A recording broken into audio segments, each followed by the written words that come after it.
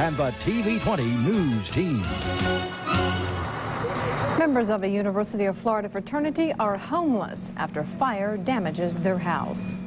Good evening. An unwelcome surprise awaits some UF students when they get back home from spring break. The Lambda Chi Alpha fraternity house was damaged this morning when a fire broke out in the attic. No one was hurt, but it will be a while before anyone can live in the house again. TV20's Pat Rogers has more. 5 or 6 fraternity members and the Lambda Chi house mother were in the house when the fire started.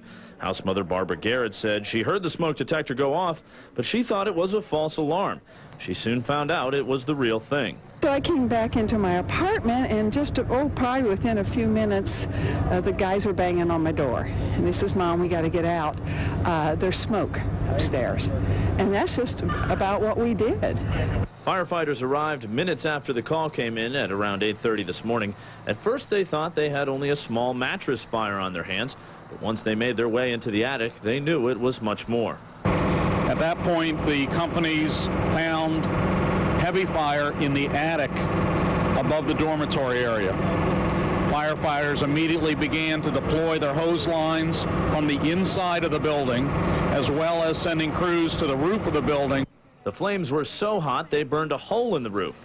GFR firefighters made their own holes in the roof to release heat and smoke. The whole objective at that point was to keep the fire in the attic and keep it from growing.